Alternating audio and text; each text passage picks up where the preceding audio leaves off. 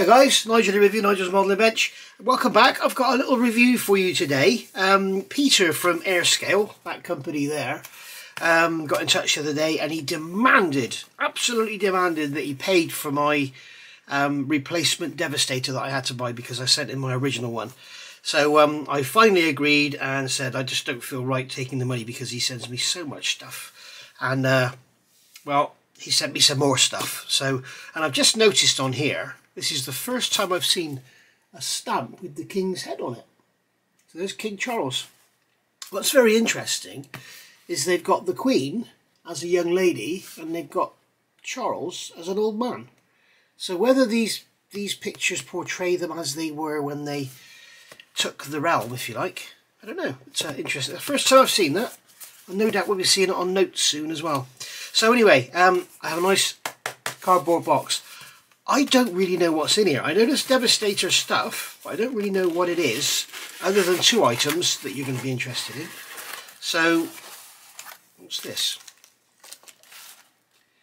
That's a picture of a woman. I don't think there's one of them in there. So, what have we got in here? We have TBD-1 Devastator, 1/32 scale, M1919 Brownings. Oh, the single mount gun. Okay, that's interesting. If you remember, I did a review before. Go back and take a look on some 3D printed stuff from Airscale. This is a new line. This is the Airscale Pro line. And he's just working now on some beautiful Messerschmitt bits and pieces for Revell in 1/32 scale. So that'll be nice to see. What we've got here is a beautifully printed Browning machine gun. Absolutely beautiful. These weren't 50 cal, were they? I don't think they were that big by then. But the only trouble with these 3D printed guns, they do, as you can see, this one's got a slight bow to it, but that's easy to just get back out. But very, very nice indeed. And you've got the actual carriage there for it. So, yeah, I must get myself one of those ultrasonic knives. Anyway.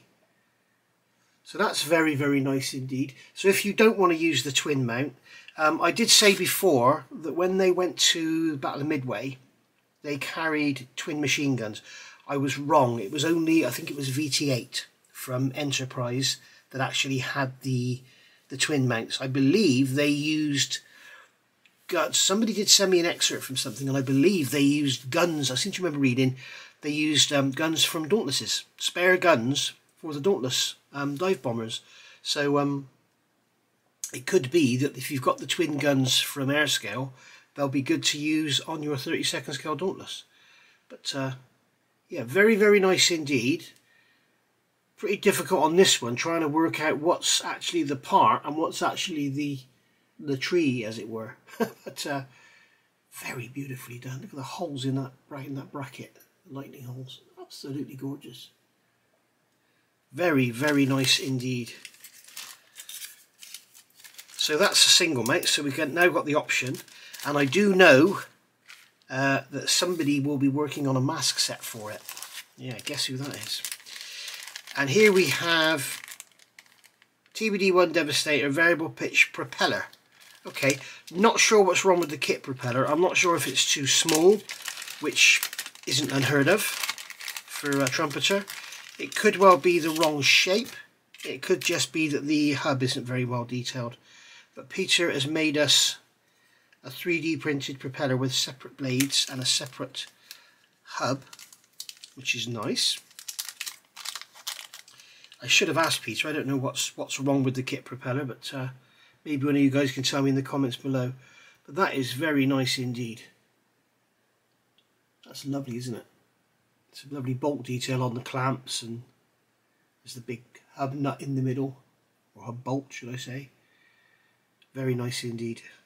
I'm glad that Peter's gone into this sort of 3D printing stuff because he does a very nice job of it. Right, in the box now, I do know what I didn't know I was getting them, but I did know I was getting these. There are two items. I don't know why I've got a microphone here. Vision Drives Technology. Lavalier microphone. It's obviously not a microphone, it's something else. Right, in here are two items that he has sent me, and I'm going to show you guys. They may go into production May being a very big May, because apparently productionizing these and sorting the packaging and everything will be an absolute nightmare. So this here, this is a trolley for the torpedo. So you have a trolley here, so you could display that next to the aircraft with the torpedo on it.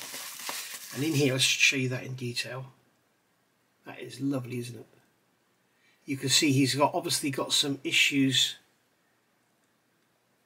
with warpage on here along that edge, and he's got the eye bolts in the bottom, beautifully done. Look at those eye bolts, they're absolutely beautiful. It's lovely, really, really nice. That has to be used on something. And then in here we have a torpedo. Now he's having issues with productionizing this, as it were, because obviously a torpedo is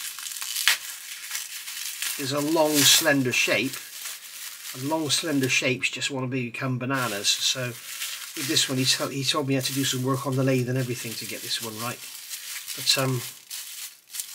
he's done this especially for me, so thank you very much, Peter. And there we go. It looks like it's 3 pieces glued together, and it needs some seam work doing on there, but is it glued together? Yes. But that is gorgeous. You can see the detail on there is lovely. We've got the hatch detail there, the detail on the back with the propellers is lovely. That is very, very nice indeed.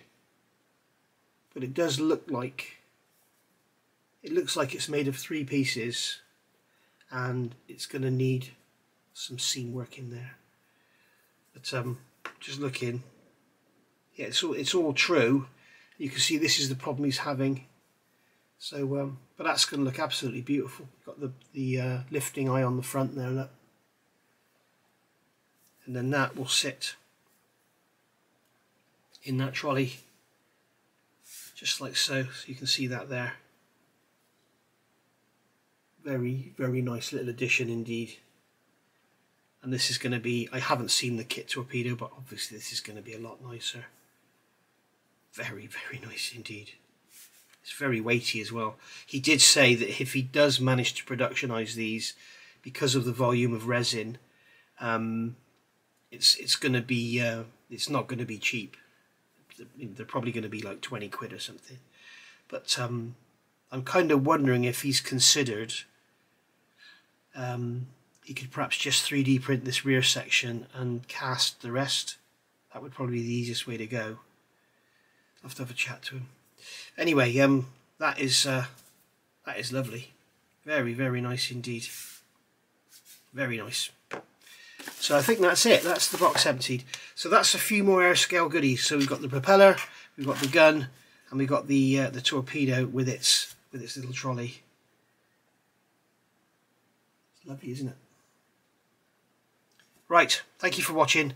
I'll see you all soon. If you want to get some of this stuff, get on over to airscale.co.uk and get yourself some ordered. As I say, if you're into your ME109s or BF109s, whatever you want to call them, he is making a new range of 3D printed parts for that as well. So that'll be good. Right, see you soon. Thanks for watching. Bye for now.